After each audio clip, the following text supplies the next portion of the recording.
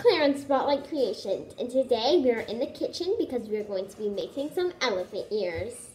If you don't know what elephant ears are, boy are you missing out. So I'll be showing you and telling you what they are. So elephant ears, as you can see on the photo, are these like big dough, but like they're fried like things, and there's cinnamon sugar on top, and they're so good. They're light and fluffy. They're sort of like funnel cake, but instead of powdered sugar, it's cinnamon sugar. So yeah. So I got my elephant ears at Aldi's and Aldi's is a very cheap store and like food store, and so you should totally go there if you have one near where you live because it is a lot better prices. These also have these really good churros that you also get at Taco Bell, and they look exactly the same. They taste exactly the same. And they're delicious. Ladies and gentlemen, let's get started. We're going to be opening the box, and you may need scissors, so I'll be right back. I finally got some scissors, and I got it open, and the pack comes with yeast,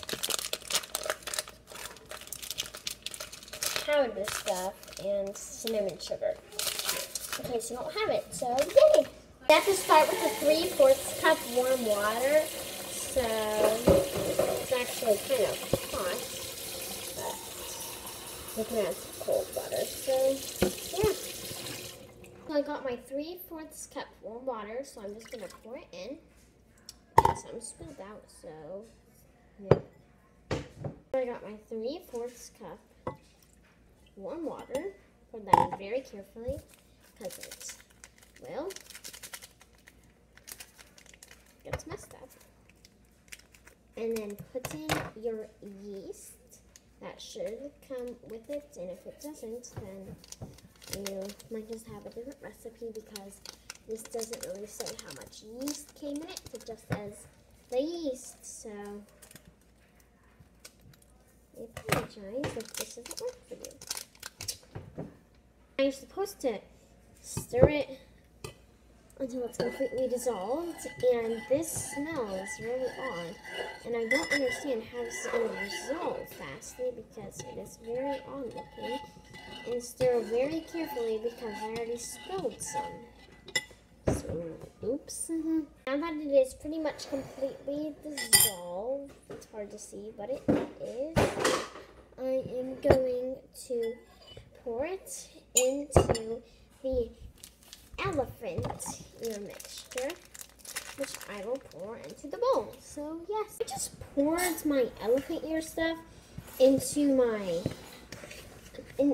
yeast stuff into my elephant ear stuff, and I'm like stirring it before I knead it because I don't understand the part which says knead the dough, so I'm going to knead the dough, I guess. It said to knead the dough, so I think that means what I'm doing right now.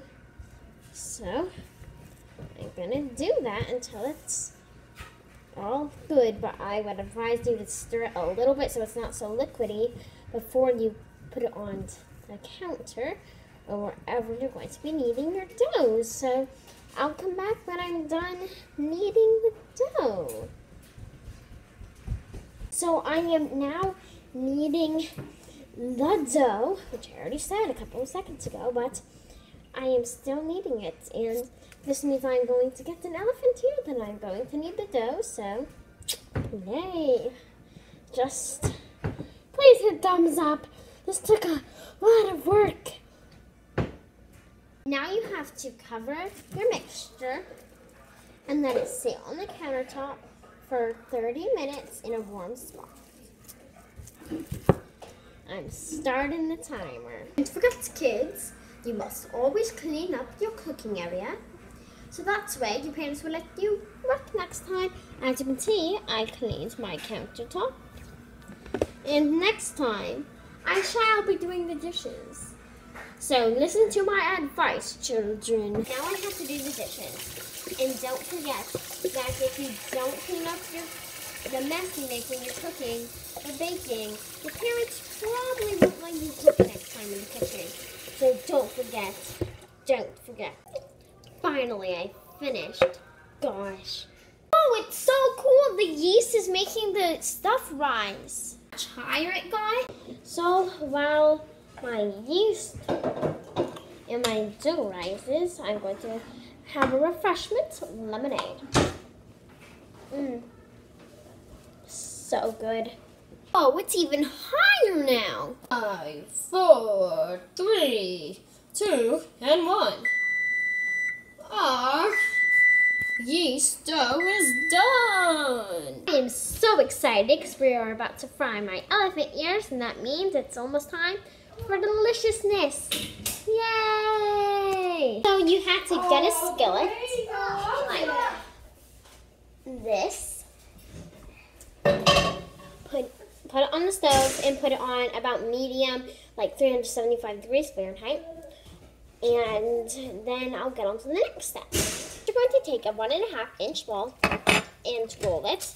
Then you put it on lightly floured parchment paper and make it into a flat, really thin, like oval circle thing. And depending on the size you want it, you can make it different. And don't forget to put 1.5 inches of oil in your pan.